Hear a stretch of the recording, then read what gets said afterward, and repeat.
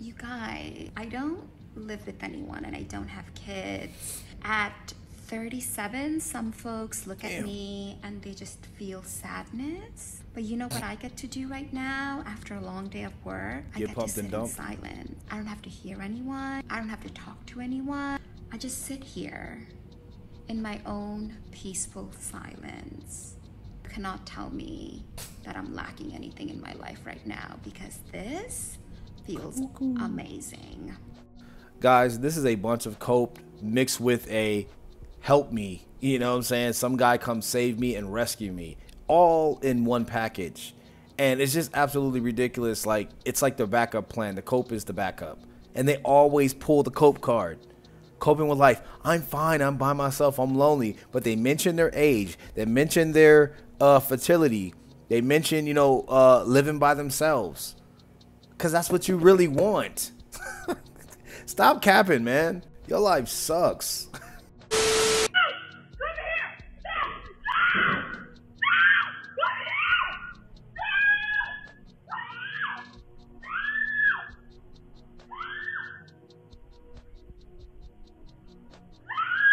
I would obviously choose the bear, and I would obviously choose the bear, and I would obviously choose the bear. And to get most bears to leave you alone, all you have to do is scream loud enough. Bear. Men are scary. With a bear. Well, I've heard about bears. They don't always attack you, right? Unless you like. So maybe a bear. Depends what man, but probably a bear. 100% a bear, which is like terrifying to say, but definitely a bear. The bear sees me as a human being. The bear sees me as a human being. The bear sees me as a human being. Y'all smoking crack! Something is wrong with you people! There you have it. Go get the bear while we go overseas. Hey, if you play stupid games, you win grislier prizes. Okay, before you tell me that I'm everything that is wrong with women these days, listen to what I'm really saying. Listen all the way through. So I, a couple months ago, had lost my job, and I needed to borrow money from someone until I was able to pay them back. So I borrowed money from my man, right? At the time, and I kind of felt weird about that because he knew I really needed it, and he never offered to give it to me. He waited until I asked, and then I basically had to beg because he was, asking me these questions. I don't usually give money out, this whole thing, and it already gave me, literally when he said, I don't usually give money out, I was just like, okay, and I was just not finna talk to him. I was gonna stop talking to him because after that, it's like, if, I know you can help me, and if you don't want to, then we're having a little bit of a disconnect, and I'm gonna find a man who will. You are so broke. So hear me out. She loses her job, she goes broke. But her man gives her the ick because he doesn't want to give her a lump sum of cash because she's broke.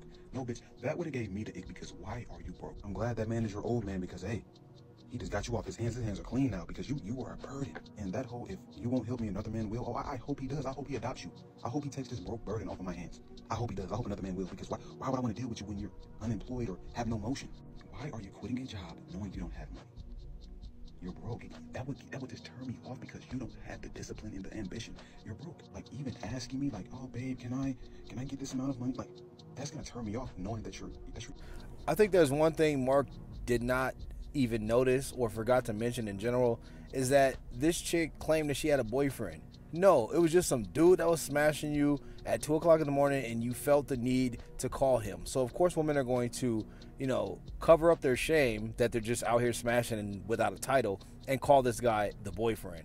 Secondly, this woman is the size of a beluga whale. So I already know the dude that supposedly had this money that she was asking for because she was unemployed, begging and broke.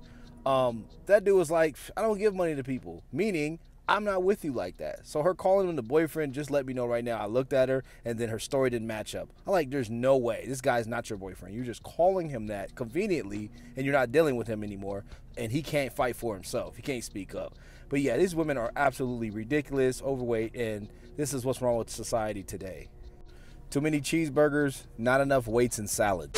Sometimes when men do things for the wrong women, they punish all the women after that they've dated. Hey, pick me. That's me. I ain't gonna cap.